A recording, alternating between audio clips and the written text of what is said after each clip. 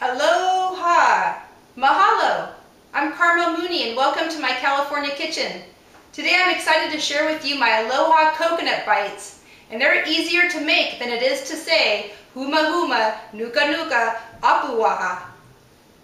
We start off our island adventure today by mixing in a half a cup of melted margarine with 1 yellow cake mix and 1 egg. Now we're going to incorporate that together in a mixing bowl.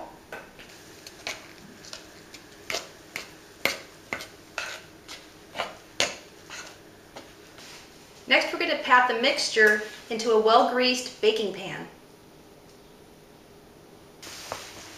Now we pat this down evenly and firmly throughout the baking pan.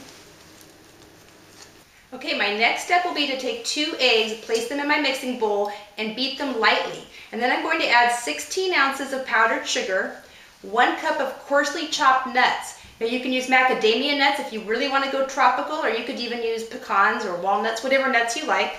A half a cup of shredded coconut, and I'm also going to add 8 ounces of Kraft Philadelphia cream cheese and 1 teaspoon of coconut extract. We're almost there. This tropical delight is almost mixed to perfection. Now we're going to spread our tropical delight all over the crust.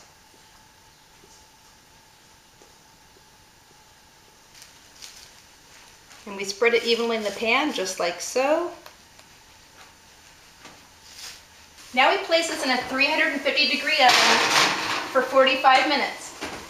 You know, it doesn't really matter what type of tropical forecast you're predicting, whether you're expecting tubular waves, rainbows, high clouds, or lots of rain, because my Aloha coconut bites are sure to be a tropical sensation.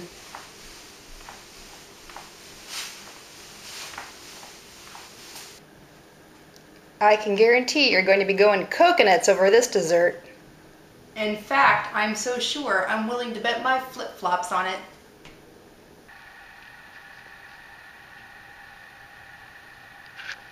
You might not be able to make it to the islands, but you can bring a little of the tropics to your house with my Aloha coconut bites. So just remember, until next time, do everything in good taste.